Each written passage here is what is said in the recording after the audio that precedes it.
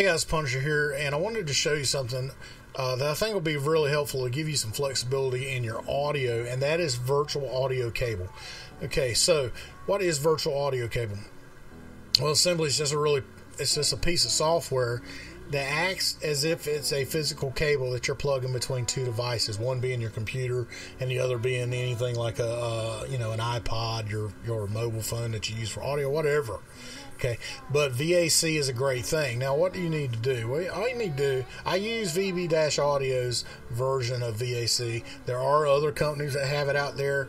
I recommend you use this one. They are quality, and you're not going to find a better option out there. So what do you need to do? Go to Audio Apps right here, click on that. All right, so you got the Virtual Audio tab highlighted, and what you need to do is you need to come down here, and you can download a virtual audio cable right here. If you donate, which you can donate as little as $1, if you donate, then you'll get 2 more links. So you can download VAC-A and VAC-B. Okay, so you get a total of 3 virtual audio cables if you donate. It's a great thing. All right, so what I've done is I have my cables installed. But what you need to do, I've made a file in program files here where I've extracted these zip files. They come in as zip files.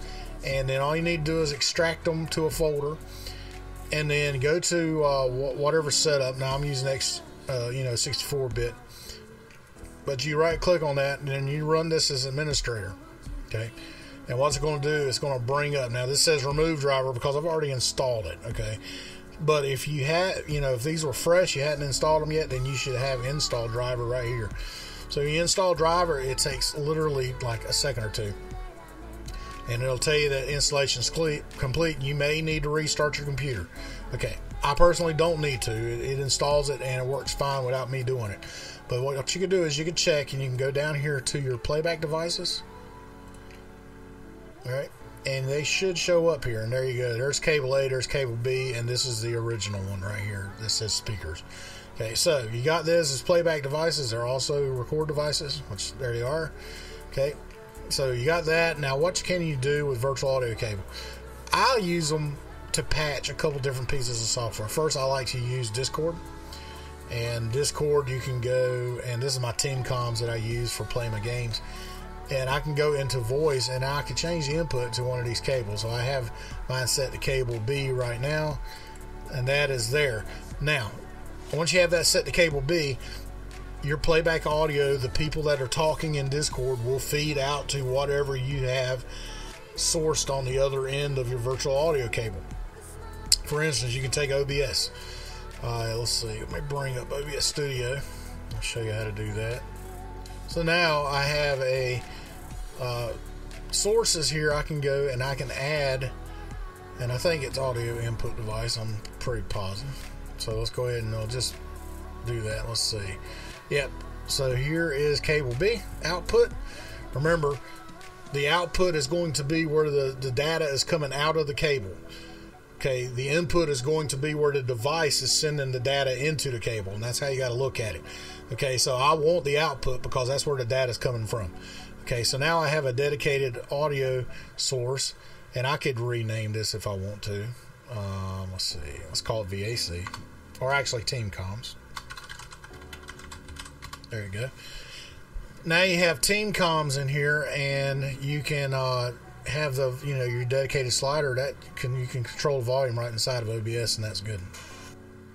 And so that is one way to do it. You can also use it for music. Say you have Windows Media Player, Spotify. You use VLC Media Player, where you can go and you can change the source in that. Then you have that ability to be able to send a dedicated music channel, and you do the same thing in OBS like I just did, just showed you there before. Same steps. And now then you would have a dedicated music stream going to your OBS live stream. So VACs are great. I love them. And make sure you go to vb-audio.com to download them. They will work great.